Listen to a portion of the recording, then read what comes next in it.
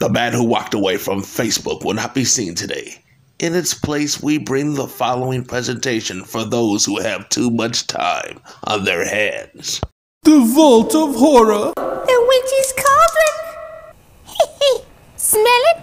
Yes, it's my cruddy cauldron. I've lit the fire under it, and I cooked up another tasty terror tidbit just for you. So, come sit beside your hostess in the haunted fear, the own witch, and I'll feed you a yarn in which the horror mounts by leaps and bounds as it nears its spine-tingling finish. I call this Skin Pimpler Collection Completed. Anita Tillman's love for animals was not abnormal. She and her husband Jonah had been married for 16 years. They had no children. Thus, as middle age came upon Anita, she had turned her frustrated maternal instincts toward any stray dog, cat, or bird that crossed their path. Poor thing, you look so cold and hungry. You stay right here and I'll get you a cup of warm milk. Anita! Jonah Tillman, on the other hand, despised animals. To him, they were pests, parasites that leached upon human beings for food and shelter without giving anything in return. Anita, what the hell are you doing? This poor little kitten was curled up on our doorstep, Jonah. I thought... Never mind what you thought. Send the miserable thing on its way. But it's cold and hungry. If you feed it, it'll hang around here for good. I won't have it. Scat! Go on, scat! Stop it, Jonah, stop it!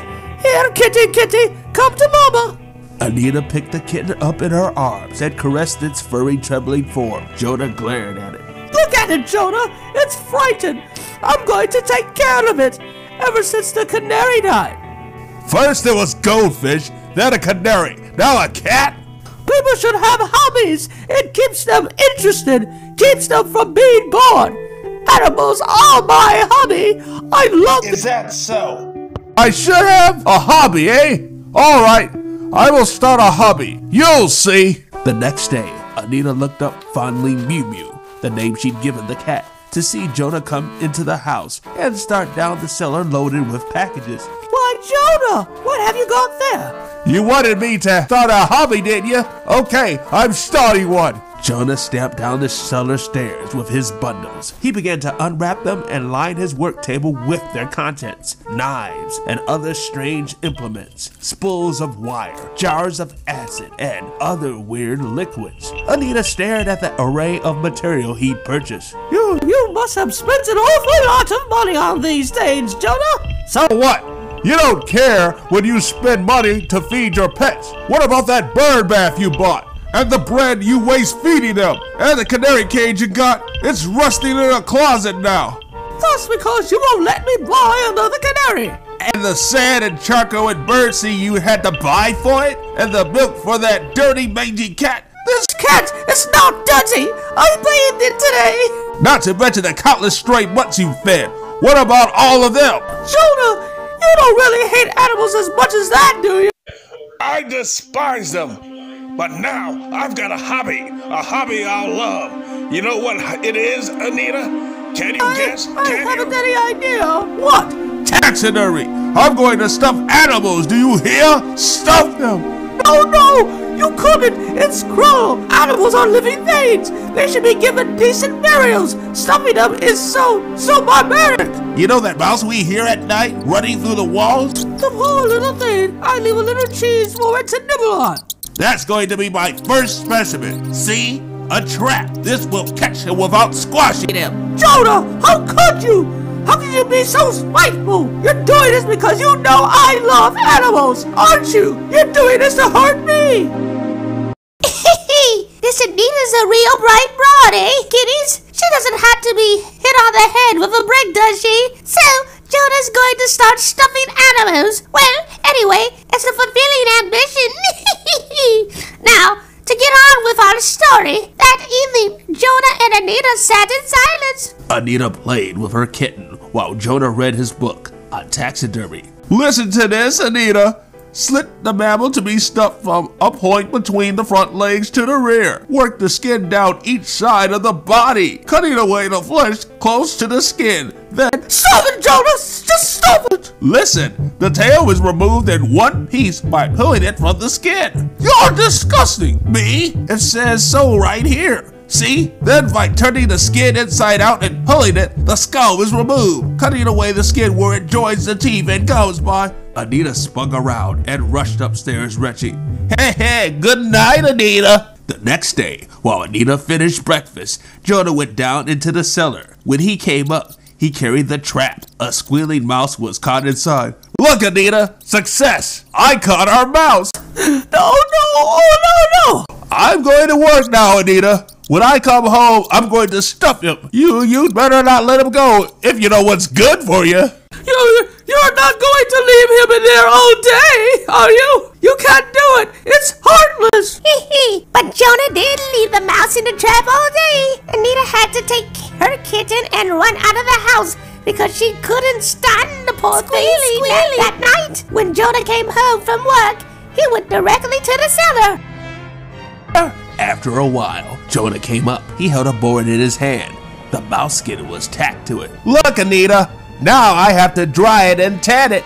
Then, Jonah made life miserable for Anita in the days that followed. Look, Anita, I wired up the skeleton, see? Go away from me! Finally, the mouse was stuck. Finish! Anita, what do you think? I hate you! Hate you! Jonah started on another specimen. He caught a blue jay in an ingenious trap. Look, Anita, got him today. It's a jaybird. What a beauty. Let him go, please, Jonah. Please! He lured a squirrel with a nut. Come here, you little... Jonah, for heaven's sake! He would come home at night with cartons and things would be scratching inside them. A pigeon! Cut in the park! Jonah! Have pity on them and me! And Jonah's collection grew. One day... What are you doing with that dog, Jonah? Didn't have a collar on it. It's a stray. It's tough building up a collection when you live in a city. I'll say it's tough finding animals in a city, but Jonah did all right. His collection grew as fast as Anita's hatred for him. Soon, he'd had one mouse, one rat, one blue jay, one robin, one sparrow, 2 pigeons, 1 squirrel, and 1 dog. Why won't you come and look at my collection, Nina? Why? Don't you like animals anymore? Of course I like animals! Live animals! I've got almost a complete collection, Anita. Come see. No! I hate you! Leave me alone! Leave me alone! One day... Here, Mew-Mew! Here, kitty! Oh dear, where are you? Anita searched the house high and low for her pet cat. Finally, she stood before the cellar door. Jonah! He wouldn't dare! Not Mew-Mew! Jonah was down there. Anita could hear him puttering. She opened the cellar door slowly. She hadn't been down there since Jonah started on his horrible hobby. Jonah, did you see Mew-Mew? Who? My cat! Did you see my cat? Come down, Anita. Come all the way down. See my collection. Jonah stood there, staring at Anita. He pointed to the array of stuffed animals. The mouse, the rat, the assorted birds. How cruel! The squirrel, the dog, and... It sat on its haunches, grinning at Anita, and looked almost alive. It completes my collection, Anita! Jonah! You killed my cat! Anita's eyes bulged. Her face flushed crimson. The gleaming knife on Jonah's work table sparkled under the overhead light. See? Now I have a complete collection! All the animals found in the city! All stuffed! Not all, Jonah! You forgot one type of animal! Anita snatched the knife from the table. Jonah's mouth fell open. He stared in horror at his determined wife. Anita, put down that knife! You couldn't! Couldn't I, Jonah? Couldn't I? Oh! I'm not sure. I think it was a neighbor who first found him. Anita was sitting on the cellar floor, babbling incoherently. She held a stuffed form of Mew-Mew in her arms, stroking it gently. Jonah stood above them. Anita's job had been a crude one. Here and there, the stitches showed. The glass eyes didn't set exactly right. To a professional taxidermist, it may have been considered a poor job. To Jonah, it didn't matter, for Jonah had been stuffed and mounted. Yep, Anita completed Jonah's collection for him by making him part of it. Anita may have seemed a bit stuffy to Jonah at times, but in the end, it was he who was the stuffed shirt. Jonah just got under Anita's skin once too often.